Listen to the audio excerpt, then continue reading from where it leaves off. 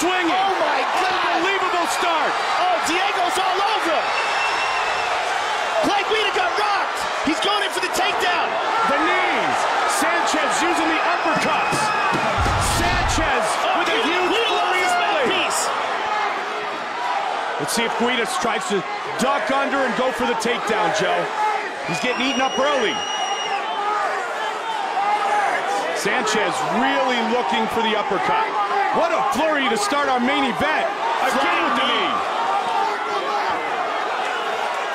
Diego is all over Clay Guida with these punches. All bloody and slippery. Diego's got to be careful because Clay's on top now.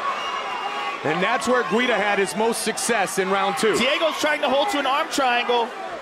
He basically doesn't want to give up this position. He's in full guard.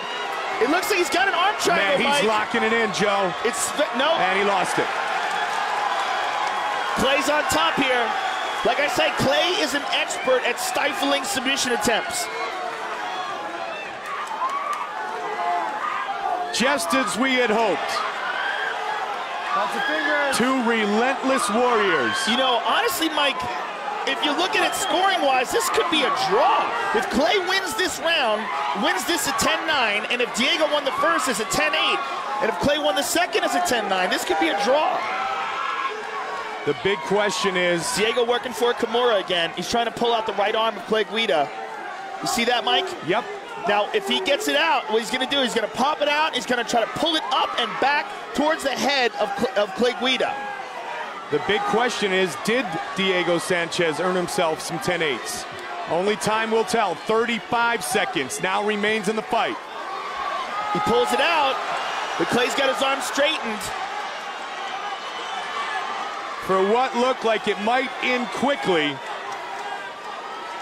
Guida, not surprisingly so. This move takes a tremendous amount of strength, especially at this stage of the fight. Both guys are exhausted. It's going to be hard for him to yank that out and separate it and pull it up and back behind Clay Guida's head. Final seconds of the fight. Big shot by Guida. Guida continuing to the final bell. Wow, what a fight. A great fight in our main event of the evening. And boom, the neck kick. Guida goes down. Somehow he's able to recover. This is flush. Sanchez looked to pounce and finish. But nonetheless, even though there were a couple of big shots that Guida took in round 1, this fight goes the distance.